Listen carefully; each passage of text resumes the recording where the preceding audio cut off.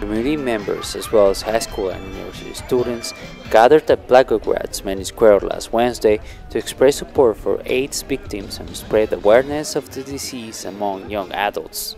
During the event, people carried a long red band that symbolized the joint fight against AIDS. The program also included songs and dances by students from local high schools, while university students talked about prevention. It's very important because it depends on people. Like, are we going to spread the disease? Disease can be stopped if we are all aware of it. So, as many people as we can make aware of it. So we are fighting against the disease in that way. The American University in Bulgaria hosted a lecture by volunteers from the Health Education of Macedonia. The association strives to educate young people about sexually transmitted diseases.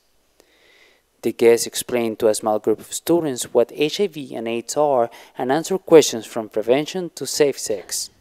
The condom is the only thing that protects the human not just from HIV/AIDS. It protects from two very important things: unwanted pregnancy and also from another STIs.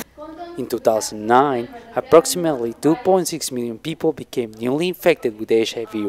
In Bulgaria alone, the number of people with HIV is officially estimated to be around 4,000.